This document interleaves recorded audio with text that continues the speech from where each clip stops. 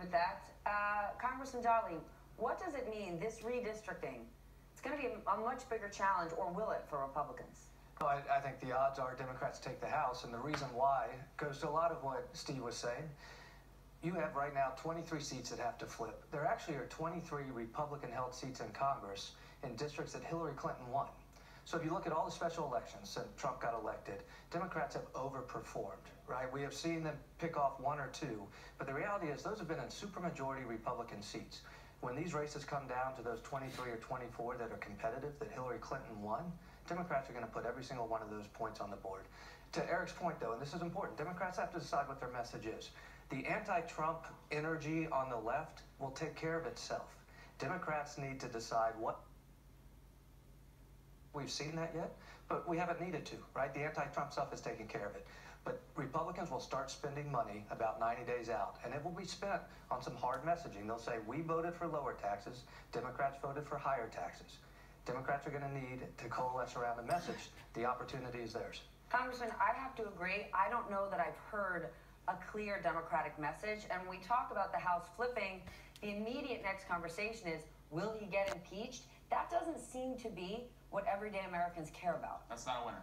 And we shouldn't miss the message that voters sent to us when they elected Donald Trump, which a lot of them felt opportunity was out of reach. And they thought he was the guy that could put it back in reach.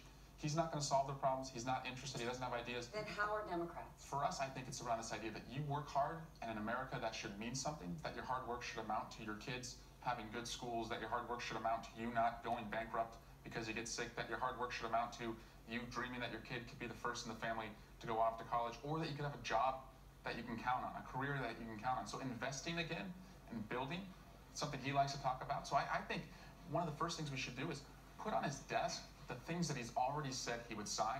So don't be immediately divisive. Say, Donald Trump, you said $1.5 trillion infrastructure. Here's the bill. The Republicans won't give it to you. We will. You said you're going to solve immigration.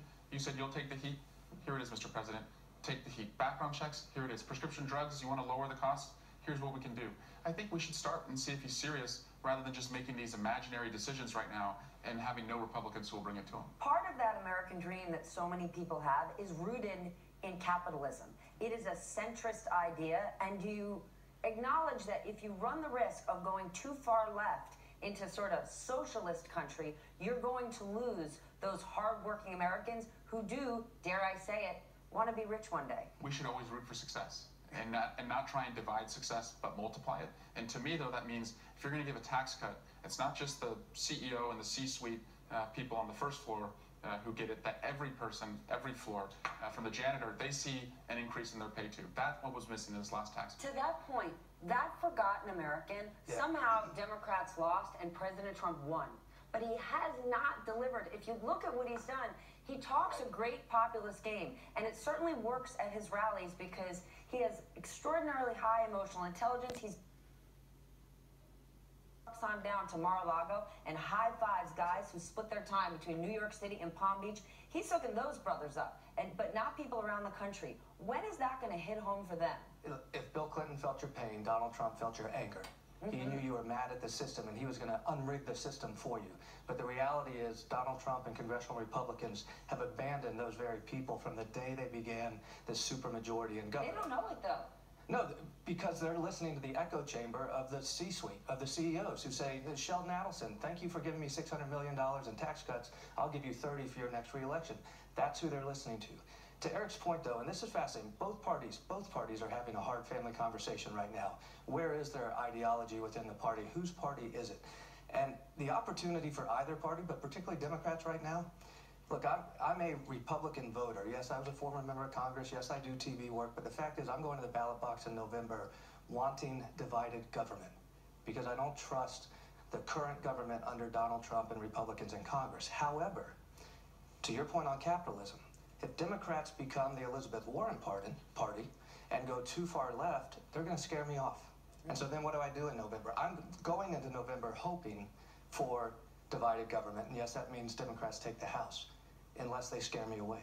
And that's a hard conversation. I mean, they're everything from where are you in your gut as Democrats to what do the pollsters say? How do you get voters out? Both parties have that challenge. Is that a hard reality for you and your team? I mean, as you plan your re-election tour, You want to get that Bernie Sanders voter, especially in California, but you don't want to do it at the risk of losing the middle. And going across the country, particularly in the Midwest, I've talked to so many Bernie Sanders voters who voted for Donald Trump, so many Barack Obama voters who voted for Donald Trump. And for them, a lot of it was just around fairness, someone who was willing to be authentic and speak real to them. And now, again, they're going to have to look themselves in the mirror and their families in the eyes when it comes to the election and ask, are we doing better? And I'll tell you, most families, they're not seeing their paychecks grow. They're seeing that healthcare is eating up more and more of their costs. They're one emergency away from just going completely into debt. And I think that's an issue we've always owned, and we have to bring back the blue-collar voters who have been with us. And I don't think that's too far out of reach for us. Donald Trump went to go see all those voters. He told them that he cared. Now someone has to deliver and actually do it. All right, just a few minutes ago, President Trump, in a tweet, of course,